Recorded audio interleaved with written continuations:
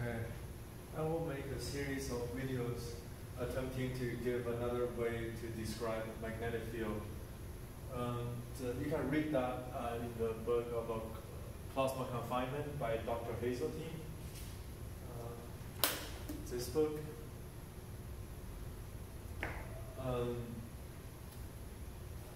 So let's first talk about surface potential. So the requirements of surface potential has to be single valued, and grad G cross grad R should be single valued as well. And the most general way to express the surface potential is such: A and B are functions of radius, minor radius, and theta is a toroidal angle, zeta is a toroidal angle, and G naught is a function that has a theta and zeta periodicity.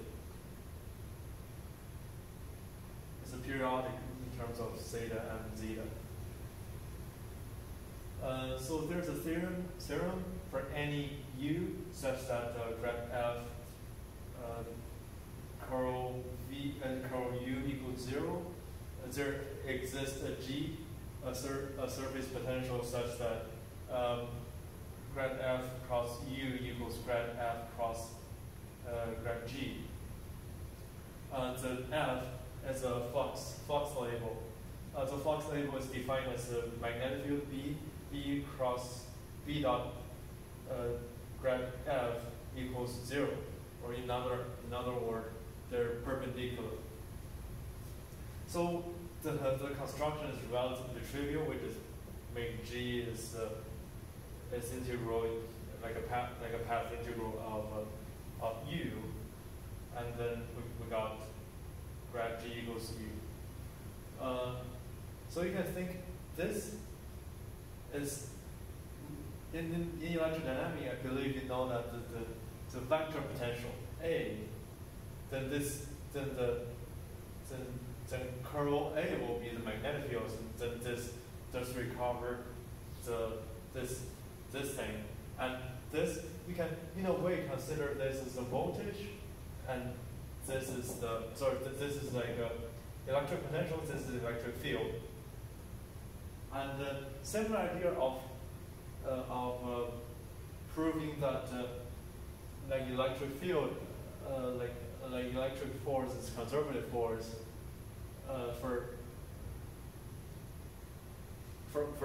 electric force that doesn't have curl E equals 0.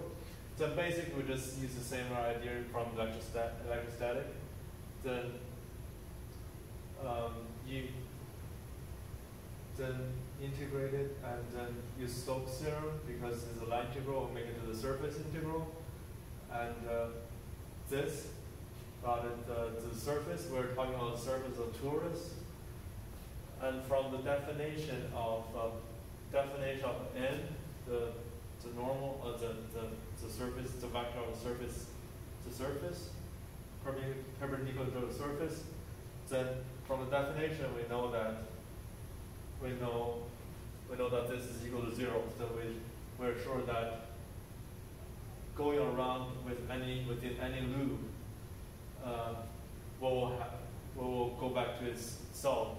So that thus we make sure that G is single valued.